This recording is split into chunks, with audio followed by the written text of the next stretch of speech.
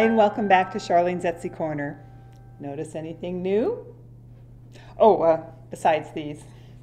Couldn't get that charge off my credit card, so I went ahead with that bra fitting. The size I was wearing was completely off. And I do feel taller and more put together, like I'm projecting something different. Projecting. Yeah. Anyway, I was setting up for today's show the matching Santa hats for you and your pet, and I noticed that. I guess my roommates decided to redecorate. At least she doesn't eat your food. Not that Charlene would share her Cheetos. I don't eat Cheetos. No one's fingers turn spontaneously orange. Let's welcome Randy Bush, everybody, our consultant from above. Or maybe below, we're not sure. You can bet they know what went on below when I did the rod, Father. I took the gun and the cannoli. Ew. Don't think about it. Great posture, Charlene. And for a minute there, you seemed upbeat. Oh, well, we have two new subscribers. Welcome, new shut-ins. Make sure to view all my previous episodes and try to stay awake during. So Randy, what is this? I just met this little old gnomish lady, Eugen Bluja. She looked 800, but she was 26. She lived in Vienna when the population was 19, and you couldn't turn a corner without running into a woolly mammoth. And when was that?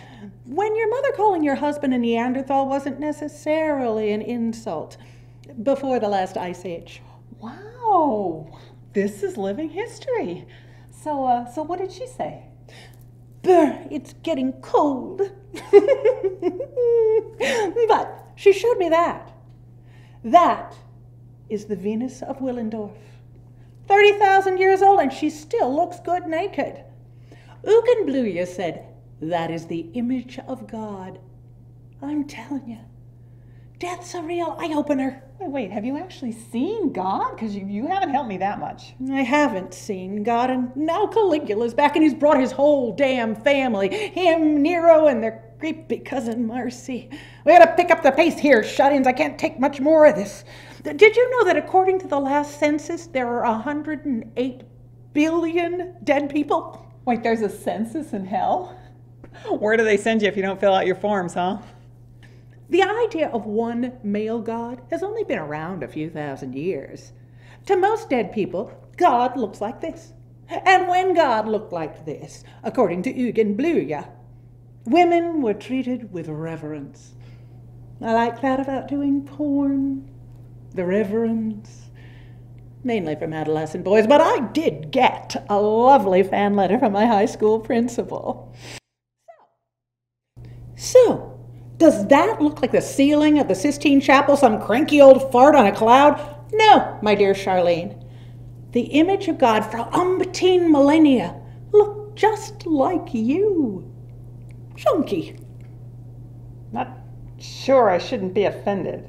That's the whole point. You apparently are made in the original image of God, as are you all. Isn't that inspirational? And once again, we're out of time. So next on Charlene's Etsy Corner, Charlene, having failed to understand anything I just said, will attempt to make you look like your dog.